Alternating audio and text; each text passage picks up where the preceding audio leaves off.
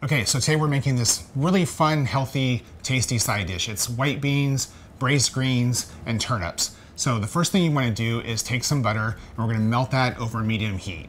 And then we're going to add in some panko breadcrumbs. And we're just going to toss them and toast them until they're just nice and golden brown.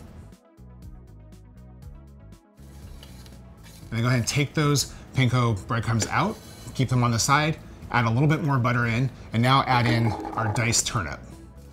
Saute the turnip until it's just nice and seared.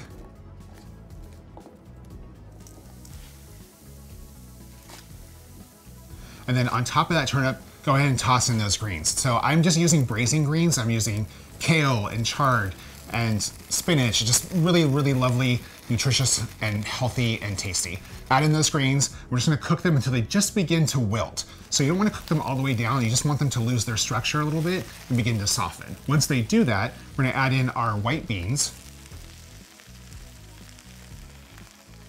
Toss that all around, mix the white beans, the turnips, and the greens so it's all nice and tender and delicious. And then we're just gonna top it off with those breadcrumbs that we made earlier and a little bit of Parmesan cheese. Super simple, fun, healthy, and delicious side dish. There you go, simple as that.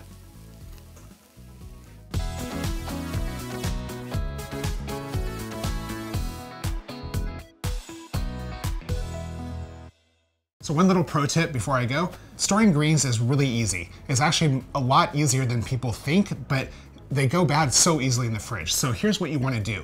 When you bring that bag home or that clamshell, whatever container it is that you have those greens in, you wanna line it with paper towels. Once again, moisture is the enemy in the refrigerator, and greens are especially sensitive. So if you line that clamshell or the bag with paper towels and then put it in the fridge, those greens will probably last 2 to 3 times longer. I've had spinach keep fresh for weeks that way. Just a little bit of a pro tip there. So if you like this recipe, hey, give me a thumbs up. If there's something that you want to see, just drop a comment down below. And if you like to cook like I do, I release new videos every single week.